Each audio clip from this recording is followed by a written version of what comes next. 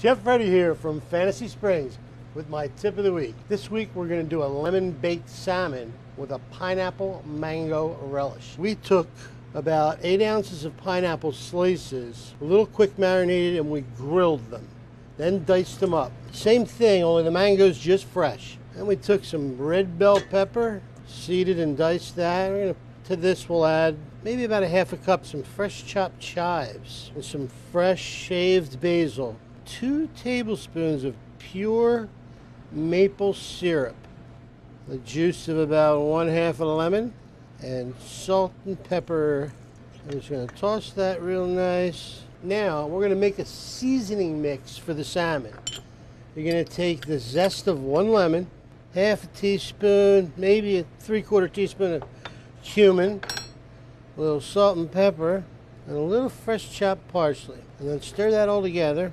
We're going to lightly sprinkle this on the salmon before we start to saute. Get a good non-stick saute pan on the stove.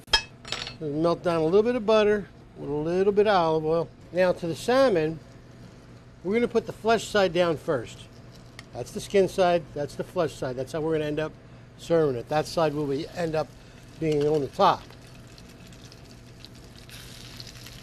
Now while the salmon is sauteing, keep an eye on it. While it's sauteing, we're going to caramelize some lemon slices. Now you will need a torch for this. You want to sprinkle some granulated sugar on one side of a lemon slice. Here comes the pyrotechnic part. It won't take long to start to caramelize that sugar. It's going to add a little lemon sweetness to that salmon because we're going to roast them with these on top. Also, make sure you have your oven turned up to about 350. Okay, now if your salmon is ready to flip, you have to pause caramelizing the lemons for a minute. That's okay, and come back to that. Flip your salmon, let the other side start to cook, and then finish off your lemons. Deglaze with a little white wine. After the wine reduces a little bit, put a nice little splash of pineapple juice in there. Just for color, flavor, a little paprika. A little chopped parsley. Now the salmon goes into our preheated oven for about 7 to 8 minutes. And there you have it, lemon baked salmon with a pineapple mango relish.